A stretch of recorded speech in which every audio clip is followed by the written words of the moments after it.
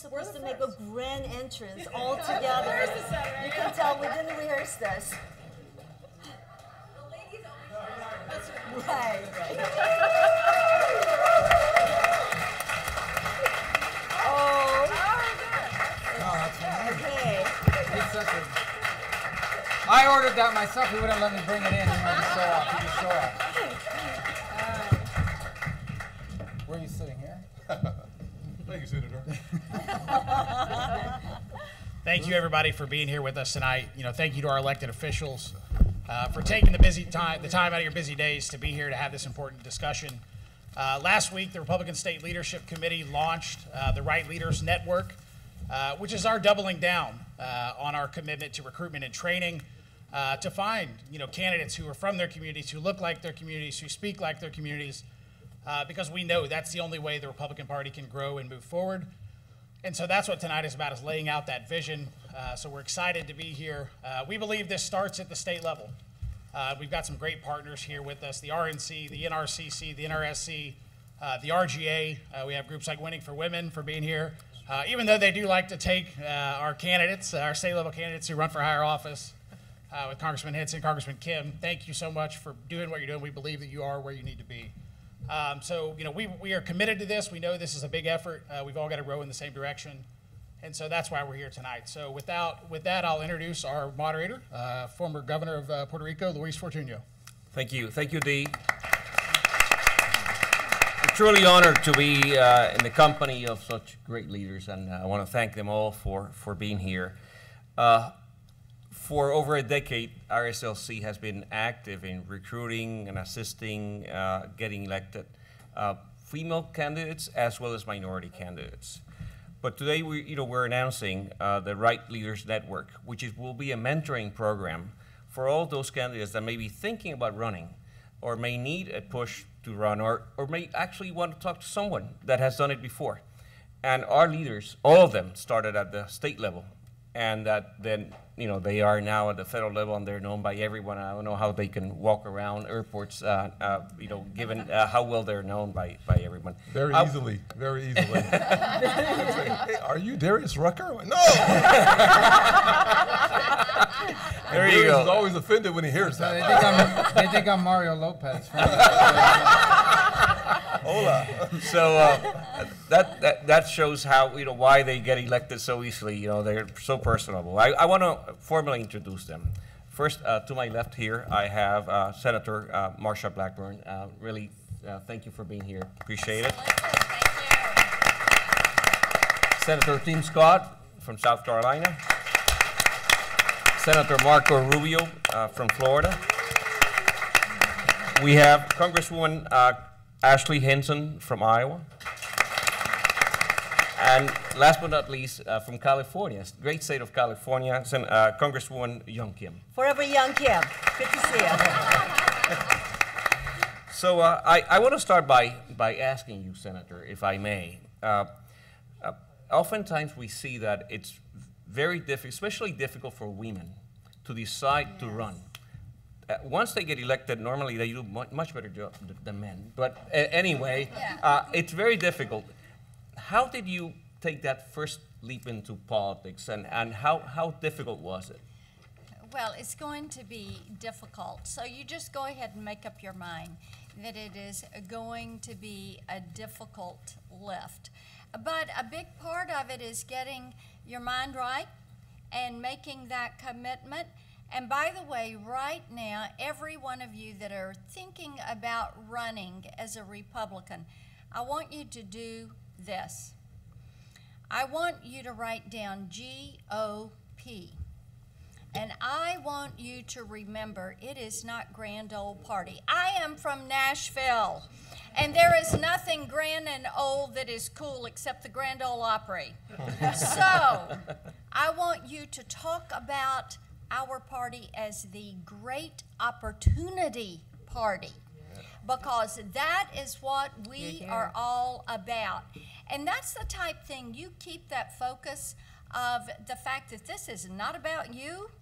It is about your children and grandchildren. It is about a better America for all citizens. and opportunity for all, everyone being able to protect their freedoms. So a big part of it is the mind game that you play with yourself. But if you're committed, if you're determined, if you say, hey, I want somebody to help me figure this out, if I could really be a candidate, that's what this network is all about, and that's what people are here. So get your mind right, get your issues set right, and then find somebody who will help walk with you through this process, because it's tough. Not everybody's been on TV like Ashley Henson has. Not everybody has a group of friends that would help them with fundraising. A lot of times you have to kind of pull all of this together for yourself, but if you're committed, you'll do it. Thank you for that. If I may, I want to ask both Senator Scott and Rubio. Oftentimes also, if you come from a minority group, it may be difficult to raise funds for your first race, to get the exposure necessary. How do you do it? That's a good question. You just raised $9 million. What are you talking about? That was before Marco the. was the before we Speaker of the started. House Yeah, in before that. Florida, so, you know. I will say that it can be more challenging depending on your background to raise money and to become known in the community. I remember that when I was running for the State House, I thought raising $25,000 to $100,000 was more money than I could ever imagine raising. It seemed like a mountain that was too high to climb. And what I did was like you do what you do in sales, which is you start by sharing your story. And I think if you have a story to tell, people will lean in a little bit. And having grown up in a single-parent household, mired in poverty, hopeless for much of my young life, when I start talking about that, I hear people feel it, and people understand it because we've all had challenges and tragedies in our lives. And one of the ways that I found I could build a team was around the misery at one point that became a message at another point that allowed me to be a messenger for those of us who had a shared burden at some point in our lives. And the good news is that in America, within 3 generations, within your family, my family, we've all had that same kind of burden on our shoulders. That actually leads to more money as well. Because the truth is that when your friends lean in, they're willing to do what they were not going to do before they heard the whole story, before they felt the mission, a sense of urgency that comes with who you are. When people feel that, they want to invest in something. People don't want to give you money. People want to invest in something bigger than themselves. That should be us first. We should lead by examples. But once we do that, we should anticipate that others are going to want to lean in with you and share that story with others. And that's how we were able to build a very diverse team when we ran for the State House. Thank you, Senator Rubio. Yeah, I think a couple things to echo what Tim just said about it. The first is that, look, it's a lot easier to raise money if you have this big network of people that your family knows, and you know you went to some elite school and all your friends have gone off to make a bunch of money, and maybe you've made a bunch of money, and so that there's no doubt about it. But I think to sort of crystallize what Tim was just saying, there used to be this adage in politics that momentum, money leads to momentum. You raise a bunch of money and that gets you momentum. I think it's become the reverse. I think now it's the momentum that leads to the money instead of the money leading to the momentum.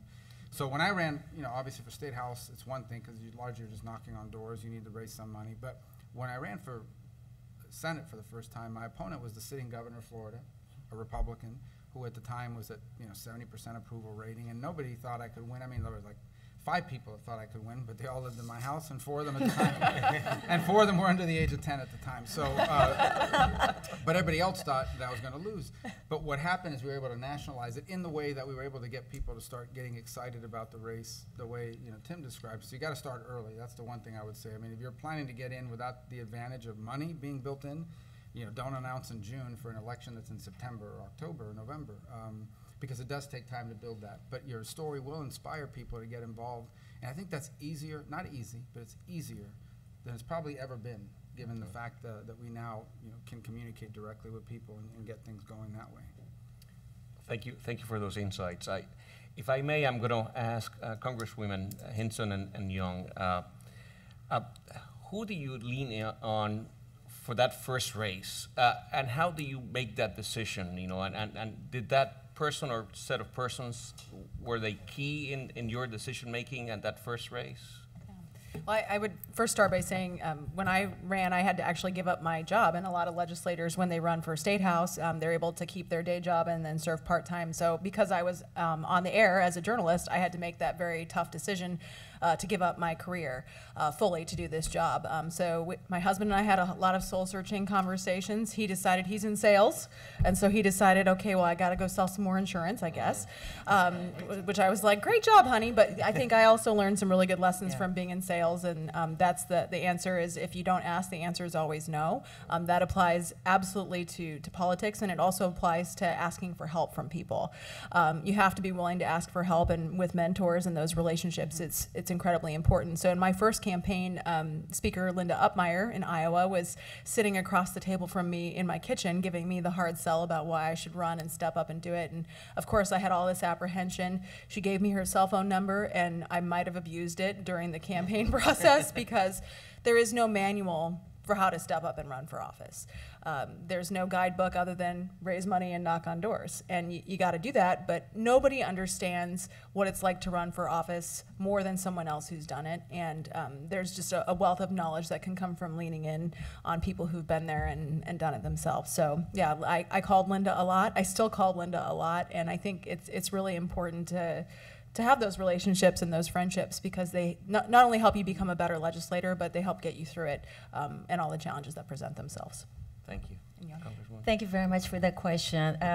As you know, I first worked for former chairman of the Foreign Affairs Committee, Ed Royce, and over 2 decades working alongside him, representing the district, I've had the fortune of getting to know the great people of the district in the community, and you know, Ed Royce has been continues to be my mentor.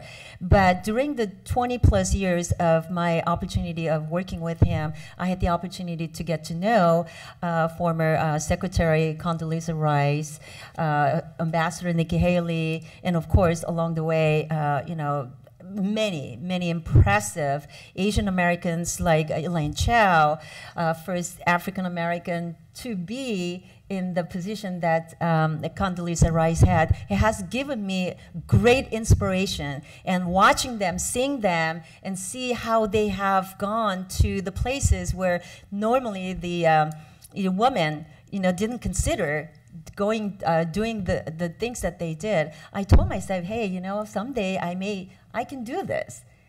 And sure enough, you know, I stuck to it and built on the network that I had and established while I was working as a longtime congressional staffer. But these are the opportunities that gave me the courage when in 2012 in Orange County, supposedly very conservative county, when we lost a state assembly seat to a Democrat, we had lost the 2/3 supermajority. And I told myself, and I told my boss, it's usually the way it happened is sometimes the opportunity comes when you least expect it. Just as we do at every election cycle, we were just sitting down having coffee, and Ed Royce would talk to me and say, you know, Young, we got to find a candidate to take back that assembly seat. And I said, sure, boss. Let me think about it and start going to work on this. And he said, look no further. I think we have a candidate. That was the beginning of me running for office. So I left his office in 2013 to run for state assembly. So that was my very first run for elected position. But I don't know what got over me. Either you are really crazy and hard worker, or you just don't know, but you just do it. As Senator, you know, Marcia, you said, when you think that you want to do something, don't think twice. Just do it. Yeah. Just do it. Everything will follow. Your question about how you raise money, the money will follow when people see how hard you look. And you know what? Never take no for an answer when you call people to help me out, because you're not asking money to put in your pocket. You're asking money to be used so that we can elect the right people for the right position to make a difference in our community, and that starts right there, starting at the local level, to the county level, state, and now, look, I'm the first elected Korean American Republican woman to serve in California State Assembly, and now I'm one of the first 3 Korean Americans and one of the only 2 Korean American Republicans, one of only 2 Asian Americans serving in the United States Congress. Think about that. So just do it. Thank you. I'd like to throw a question to everyone here. Why is having the right messenger, in addition to the right message, important? Why would you say it is, like female candidates that look up to you all, or minority candidates that look up to you as well? Why is that important? Do you want to go back? To anyone? Yeah, anyone. I think it's as simple as just authenticity is what comes with the right messenger, right? I think people, especially voters, they respect people who are themselves and who fit their district and who meet those needs. And I think ultimately, you talk about the message and how important that is. We obviously have to do a good job of getting that message out, but people really respect authenticity, and I think that comes with the right messenger. I mean, I think it's as simple as that. That's what I would say. The Republican Party has a great message, right? I mean, we are all for smaller government, but giving the individuals the opportunity and the freedom to exercise their mind. And as Senator Marsha Blackburn, you stole my line. I call GOP not the Grand Old Party, but Grand Opportunity Party, and I'm with you on this. Yes. And this is how an immigrant like me from South Korea, when I was a very young girl, not even a teenager, 12 years old, coming over here. Who would have thought many decades later that I would be doing this? But in the district that I represent, it's one of the most diverse districts. So having a great message, the party that I belong to, but if you don't have the right messenger to get that message to the people, average Jane Doe, and John Kim, by the way. You got to get the message. You got to be able to look like the district, talk like the district, so they can relate to you. Look, I ran in a district just like in 2020, Joe Biden won by 10 percentage points over President Trump, but I still won. And my district is D+5. And I attribute that to our persistence, of course, staying in there, being grounded, telling the diverse community, I'm one of you. I look like you, and by golly, I talk like you. I talk about women's issues, and a lot of people say women's issues are democratic issues. No, it's not. Coming from a woman's perspective, I can talk to the woman and relate to them. I talk about immigration reform. I am an immigrant. I've come here through the legal process, so I talk about the legal and fair and compassionate reform that we need. And anything that undermines the legal immigration, such as what we're seeing right now, this is the message. Coming from somebody like me talking about immigration reform, it relates to the people. It relates and gives the, I guess, the credibility. So I think having a good message is important, but the messenger is just as important.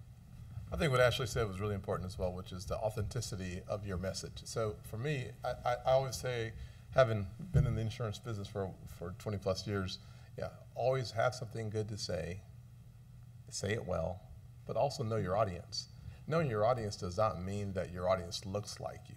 That's important sometimes, especially if you're talking about specific issues that we as the Conservative Party need to address. It's certainly going to be helpful to have you talking about the issue of immigration.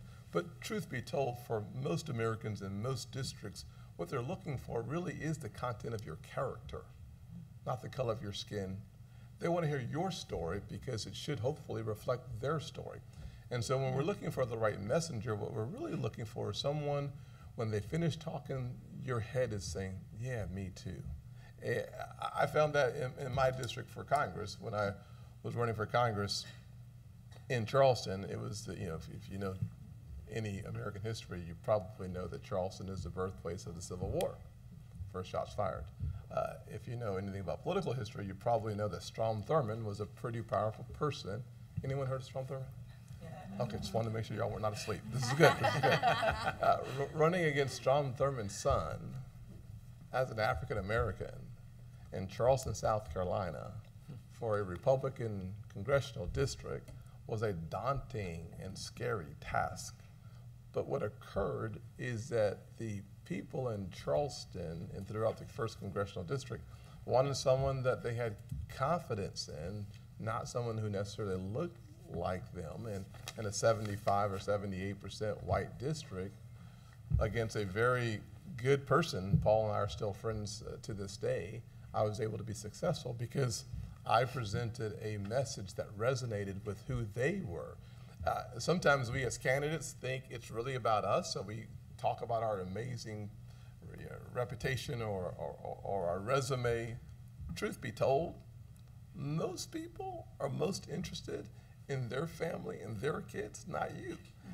And if we remember that, we're probably going to be a lot better off when understanding the importance of the messenger, the message, and the audience that that message will resonate in. Because it's not about Very us. true. That's right. That's exactly right.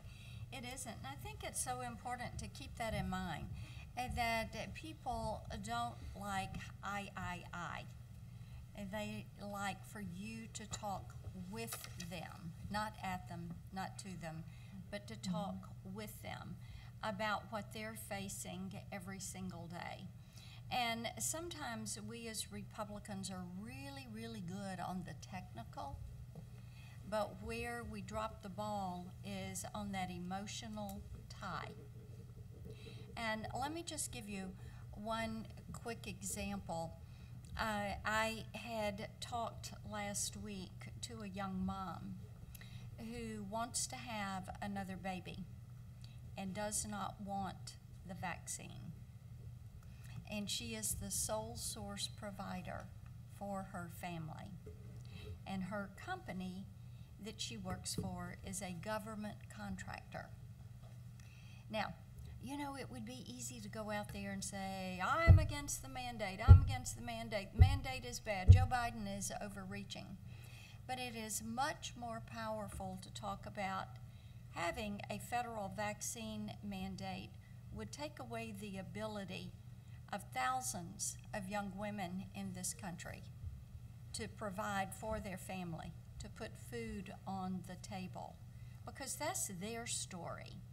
And, you know, candidates, and those of us that are in the political process, it is just so important to realize, just as Tim was saying, people really want to know kind of what your philosophy of life and government is, kind of what makes you tick, but then how that relates to them and what they're facing every single day.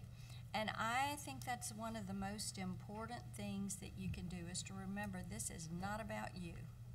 It is about the people that you are seeking to represent. Yeah, what I could add to that, and maybe it's the most important thing to sort of tackle head on, is this whole notion of identity, which has become a big issue in American politics. And I think central to many of the debates we have is what some would call identity politics. And so I remember this summer watching the Olympics. I don't, some of the events I didn't even know they were sports, but some of them I watched. And it Running struck, in high heels should be an Olympic I think, sport. Oh, yes, yes. well, and so Come on, Marco, I now that you challenge mention you. it, I challenge you to a race.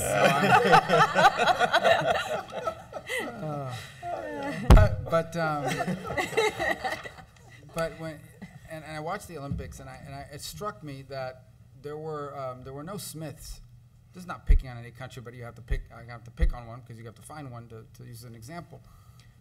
There were no Smiths, I don't think, on any of the Spanish national team, Spain, but there were Fernandezes on the Team USA. And in fact, if you looked at Team USA, depending on the event, and you just didn't know, that individual could be from anywhere on the planet. The only reason you knew they were from here is because they had a Team USA logo, which tells you that what's so unique about the American identity is it's not a skin color.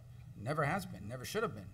It's not an ethnicity. It's not the pronunciation of your last name. It's not where your parents came from. What's so unique and special about the American identity is that we are literally people from every corner of this planet, or their descendants, who somehow can share the common identity of American.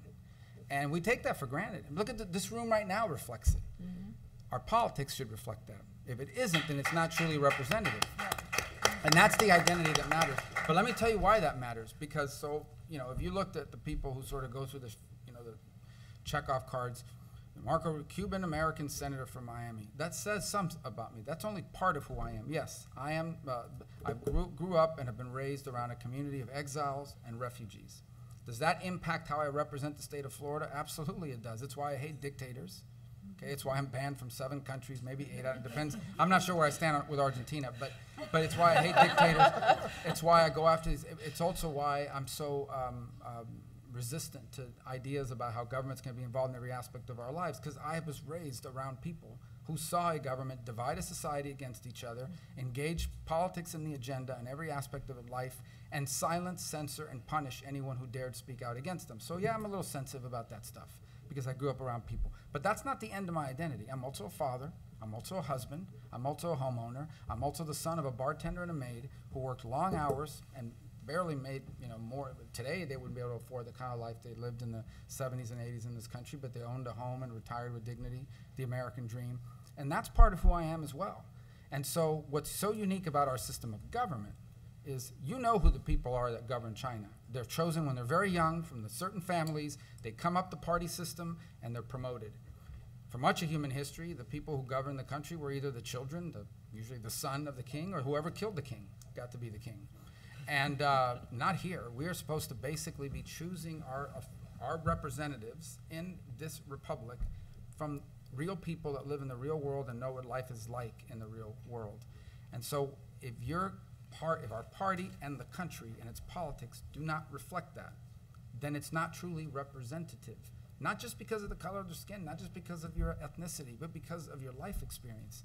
Your life experience needs to and should be some of the biggest things that influence you in the decisions you make on behalf of people. And for the Republican Party to truly be a majority movement in this country, it has to reflect that, and we need people to run from diverse backgrounds who can bring diverse life experience. That isn't just about the color of your skin and your ethnicity, it's about everything you've gone through up to this point and everything you've grown up around.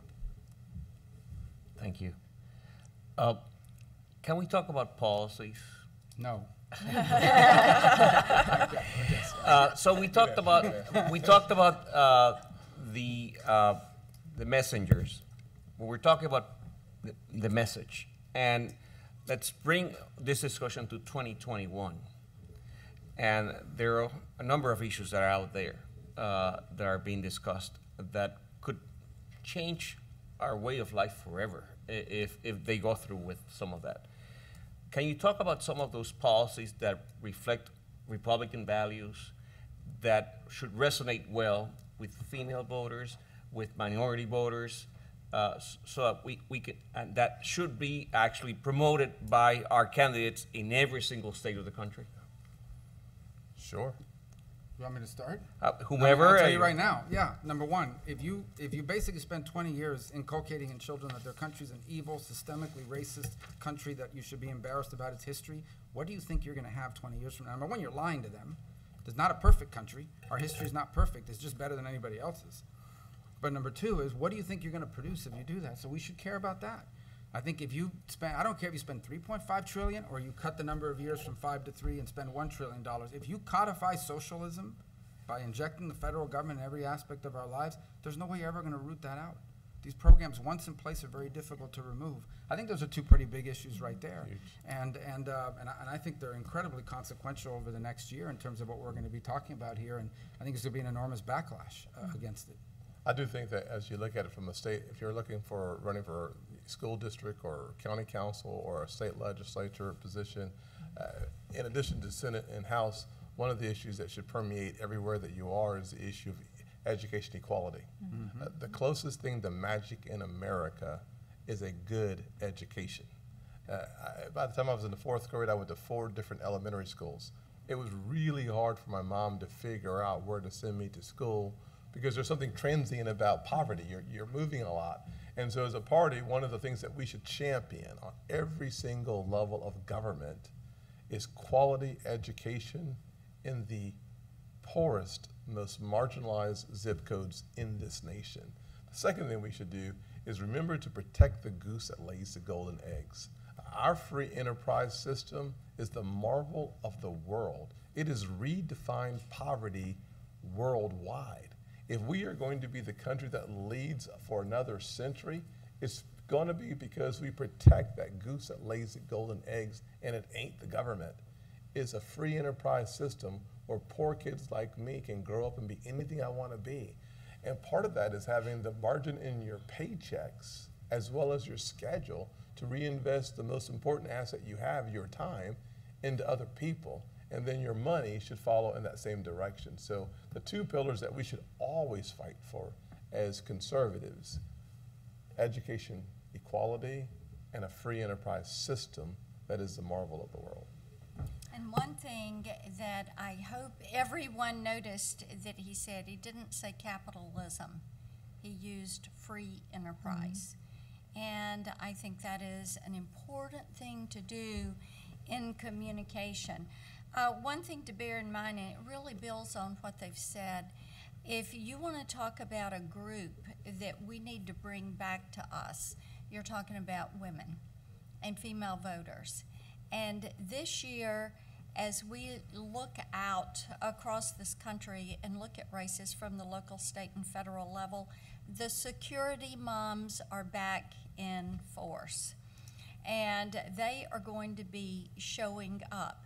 Issues of school choice. They are furious about mandates and lockdowns. They think the money should follow the child because it is taxpayer money. It is not government money. That money should follow the child. They are really angry about CRT. And now that the Department of Justice has said if you show up at a school board meeting to ask questions, you're going to be labeled a domestic terrorist. We got a lot of mama bears, papa bears, grandmama bears that are ready to go fight on this one. So sounds like you know some of those mama bears. Are you a mama bear? And I think the other thing that weighs into this is other issues. These security moms, they're looking at economic security and inflation and what is happening, the price at the pump, the price at the grocery store. Chicken fingers are up 30%. That's something that is going to hit the pocketbook. They're angry about how Afghanistan was carried out and the fact that terrorism now is expected to be on the rise. The southern border just makes them crazy because you're talking about people coming into the country. We don't know who they are. They do not wish us well. They're bringing drugs into our communities. They are trafficking women and girls in sex trafficking. There are work crews. There are gangs. I was at the Texas southern border last week. They've apprehended people from 88 different gangs this year in 9 months. Think about that. So a lot of the issues are the way you wrap it is talking to women and talking to security moms who love their family more than life itself and are willing to go fight to protect it. Congresswoman Hinson? Yeah.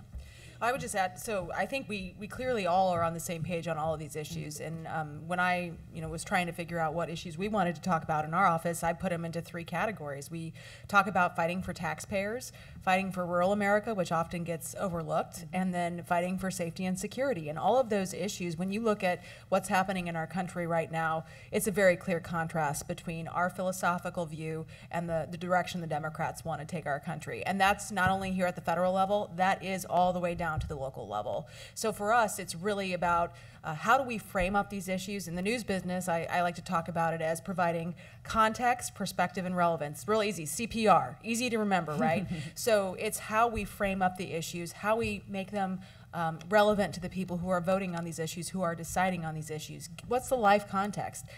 A lot about storytelling, right, is what it comes down to. What is this policy going to do to your life? How is it going to make it harder for you to live your life? And for us right now, that narrative is pretty simple. This country is less safe under this administration.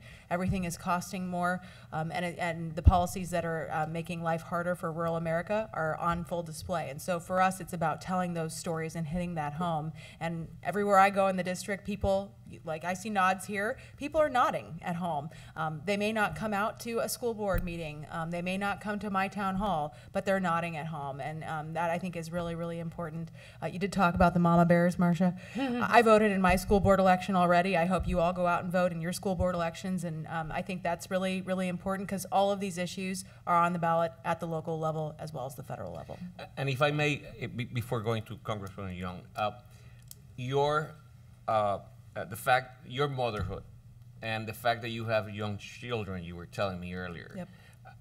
Does that frame your positioning and your messaging in any particular way to connect with those moms that are out there? Absolutely. You talk about chicken fingers being more expensive. I've got a 10 and 8-year-old boy. I mean, they just eat their way through house and home. And so I think, when I talk about gas prices, for example, I'm a mom who drives a minivan. I talk about filling up my minivan. I go grocery shopping. I understand I'm a per ounce grocery shopper, which may be a little bit nerdy, but when you're feeding a family and you have a budget, the federal government could learn a thing or two from how moms do their grocery shopping, because I can tell you, we understand when everything costs more, all the way from the detergent to the gas pump, right? And so for us, it's about framing up that conversation because it does affect families like mine. It affects families like yours. And I think people, again, they're nodding because they get it, because it's affecting their bottom line too.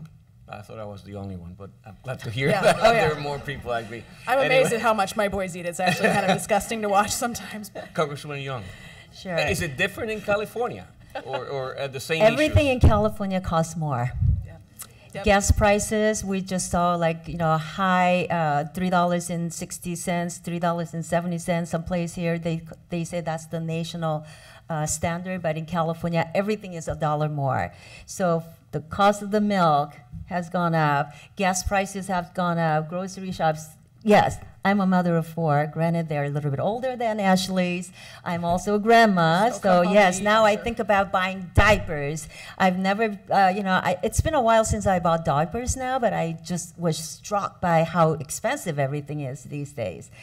So these are the everyday issues we talk to the people about. So when we talk about policies, it's not just something that we're creating out of nowhere, some imaginary policies that we think it sounds good and it will look good. We are talking about the policies that will affect the livelihoods of my house, of your house, our families and our friends and our relatives who live here. And policies that we work on has a long-lasting effect. So we need to be talking about those at the level that people can understand. A lot of the issues that has already been talked about, from education to job to creation. So I'm not going to go into all of those except tell you that when immigrants, for example, came to America, we came here for the opportunities, the economic opportunities that will not be available from the countries where we came from. The educational opportunities. When my parents brought me over here almost 50 years ago, growing up as the youngest of 7 kids, they knew they couldn't send me to college. I not only got college degree, but look where I am right now. This is the kind of opportunity that America provides. We need to be able to tell that story. But you know what? The issue that I'm concerned about is at the higher education level. This is something I fought in California in the state legislature. Affirmative action. Harvard, Yale. They use this very interesting admission standards, and they penalize hardworking students, Asian Americans, those from different communities. They have to work extra hard to get into the colleges. It's not based on merit, but because of the background. That's not how it should be. So we need to be able to have a quality education that is available for all because you are working hard. I mean, what incentive is there for us parents to encourage our students to work hard because you're not going to get in there because you don't meet that certain criteria? So that's something that we need to work on. And again, Ashley mentioned, it's really important, these stories that we tell it from the people's perspective that we understand. And Senator Marcia, I totally agree with you. More to woman power over here. We got to talk like what people talk about. We're the ones raising kids, so we are the ones who understand how much the gallon of milk costs. We need to talk at that level. And I think talking about how we as legislators, we need to be mindful of how we spend taxpayers' money. It's not something that's given away. Our friends on the left think that everything is just given to you, but there is no value if something is given to you without hard work. So we need to talk to them about the opportunity America provides, but at the same time, it comes with the cost. That means hard work. That's how we should be talking about our policies. Immigration is another thing. I can go on, but I briefly touched on that. We need to value the legal immigration, and anything that undermines the legal immigration because of the border crisis that we see, allowing those to cross the border because we have an immigration system that is broken, serves as a magnet because they think that once you cross the border, hide away, nobody will find you, and every 10 years it seems like we're talking about amnesty. We got to do this the right way with the right message. That's another issue that I'm very passionate about, and hopefully during the time that I'm here in Washington in Congress, we can come up with some sensible, fair, compassionate immigration reform. That's wonderful. Thank you. Through the Right Leaders Network, you will be helping RSLC, you will be mentoring RSLC candidates. What are you excited about sharing with them? I mean, if you had one of those candidates, here with you, what would you tell her or him? The list is long. Exactly, the list is long. One thing to remember, and we've talked through a lot of things that you want to do, and kind of how to prepare yourself for this. But one thing that you always have to remember to do when you shake someone's hand and look them in the eye is ask for their vote. Ask for that vote, because the right to vote is one of those precious, precious things that we cherish. We work by the standard one person, one vote. We work to protect elections and election integrity. So show how important that vote is, how you value that vote by looking at them, shaking their hand, and saying, and I ask for your vote. One thing I'm excited about by joining the Right Leaders Network and serving in the capacity as a mentor now that I'm in the office is the opportunity to recruit, identify, and help them along the way and really hold them by their hands and show them the experience that I had and the challenges that I had to go through to get to where I am today. I won the seat. I mean, I won one time, I lost one time, I won one time, I lost one time. So we all go through that. But the ability to stand tall and say, it's not your fault, the environment was bad, but what do you learn from it? Every campaign teaches you a lesson. So I'm excited about sharing all of these things that I did wrong so you don't have to go through it. There is a trail that somebody left, and I am building and creating my own trail.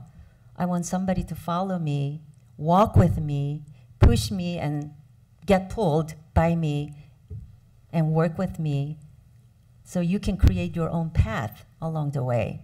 And I'm excited about showing how to be persistent to the point of getting on people's nerves and saying, I'm not going to take no for granted. I mean, I'm not going to take no for an answer.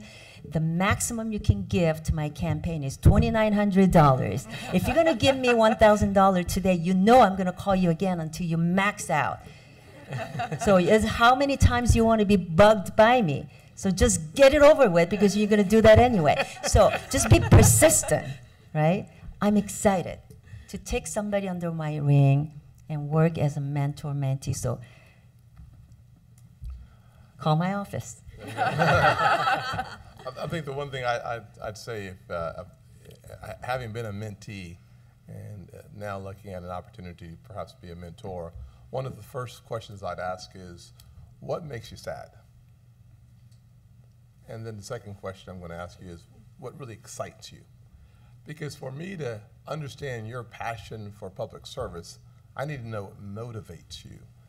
If you're not motivated when you're walking by a situation and it calls you, it just kind of stabs you in the side a little bit, and you feel empathy for that situation, that is a great opportunity for me to uncover where your motivation comes from. And when I understand what excites you, it's again another chance for me to understand what motivates you. Because designing the right atmosphere and the right platform for a candidate is all about where is the pain that motivates you, and where is the success that allows you to reinvest in other people's lives. And once we uncover that, then we start building a framework for your success story. And if it doesn't fit your community, that will be obvious as well. So we should start with what really excites you and what causes you to pause and feel the pain that is so obviously in front of you. Yeah, the two pieces of advice I would give is, the first is, there's not really, politics is not glamorous. I mean, it's not like what you see on TV. Unlike, contrary to what I read on Facebook, we don't get our salaries for the rest of our lives. After What? serving.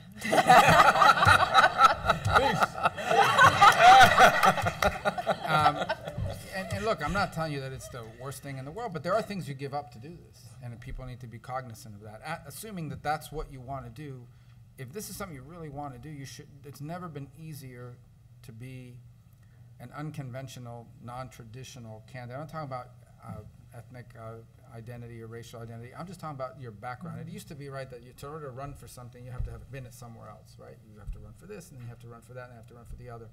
And that's just not true anymore. I think the opposite is true. I think in many ways what's being rewarded by voters is genuineness and authenticity. And frankly, we're at a point in American political history where not having held office is the advantage. People seem to want people in the process that are new without that sort of background. So I think a lot of times people are discouraged by running because the first person you go talk to is someone who's been involved in politics for 20 years, and they give you this old school advice about you need to raise a bunch of money and you need to do this and maybe you should run for something else first. It's pretty, I mean, if you want to do something, you should run for it. Like, don't run for this because you want to run for something else later, and whatever you want to be, just run for it. The worst thing that could happen is you'll lose. The good news is that in America, the loser doesn't die. Like, there are countries where, like, the loser of an election dies, literally dies, or has to leave the country. In America, you don't. But I can tell you, you can't win if you don't play. And that's an important thing. So, and most of the time, look, I ran for president. I didn't win, but I learned it a lot. Like, I'm grateful I did it because I believe I've been a better senator for it. I was exposed to things and people that I'd never met before, never seen, and so there's nothing negative that can come from that. But I think in many cases people will win, and I think that a lot of people get discouraged from running because frankly they look at the people that are in office and they conclude that it takes a whole bunch of insider stuff that they just don't have access to. That's just not true anymore. It really isn't. Senator, proud to have been a Rubio delegate. Yeah. So well, and you know, Puerto Rico and Minnesota, two of the smartest places in America. I would just kind of round that out by saying, I mean, Senator Rubio talked about this too, and I said it earlier, but authenticity really is important, and I think I would preach that all day long to candidates because I think there is this pedestal that people put candidates on of perfection, and it's unattainable. And we're not all going to agree on every issue all the time, and that's okay. And I think it's okay for people to understand that. I knocked 30,000 doors in each cycle as a state representative, and I was out there talking to people literally on their doorsteps when it's 95 degrees. You'd be amazed at what people will tell you on their doorstep. But I think what people respect, again, is you tell them where you're at on an issue. And I would always tell people, I may disagree with you on that, try and change my mind. Absolutely, I think that's okay to say, yeah, you know what, you did change my mind because you added a perspective that I had not considered before. But I think really making sure that people understand it's okay to be yourself, it's okay to have a position on an issue that's different than someone else. They may still vote for you anyway, because they respect the fact that you were honest and forthcoming with where you are on something. And so I think that's the number one thing I would tell people who are new to the political arena, who all of a sudden see a party platform that is presented to them. They deal with party activists who want you to adhere to every single plank in a party platform. That doesn't mean you can't support everything, but it's okay to have some differences of opinion there. And I think that's the number one thing I would say to anyone who's stepping up to run. Be yourself and hold true to the things that you are passionate about. If I may, we only have 5 more minutes. If I can have 1 minute from each one of you. No. Well, you can do 15 if you wish. I speak in 30-second sound bites. I mean, that's just from being in Closing TV. Yeah. thoughts. If you had one of those candidates, here, closing thoughts, what is it that elevator speech that you want to give to those mentees? I'll start and then we'll finish with Senator Marcia, right? Know your story. Build your brand. Know how to give that 30-second elevator speech so you can tell why you're running. It's very important. I think it comes down to meeting people where they are. Go everywhere all the time. Don't be afraid to go talk to anybody. And again, if you don't ask, the answer is always no.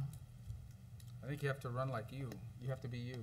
Don't become a caricature of you that you think you need to become in order to get elected. It's so much easier to run for office when you're running based on who you are and what you believe, because then you don't have to remind yourself every morning of what to say. That's right. The stronger your why, the easier your what, the clearer your how. What? Hold on, I gotta That was so quick. write it for me. Write it for me. It's too late to And as we have said earlier, it is remembering that this is not about you. It is about the hopes and dreams of the people that you are seeking to represent. And the more they can see that you and your experience relates to them, the more authentic and true your campaign and your work as an elected official will be. The wisdom and insights that you all have shared with us today are invaluable. And I'm gonna I go want- turn that thing into a poster though. He wrote it for me. Bumper I sticker. I'll be agree. raising money off it by midnight. Can we split it? Upsell to your house. Finders keepers. Thank you all for doing this, and I only wish I would have had, an opportunity to have you all as mentors when I decided to run. Thank you again. Thank you. Thank you. Thank you all for being here. Having us. Thank you.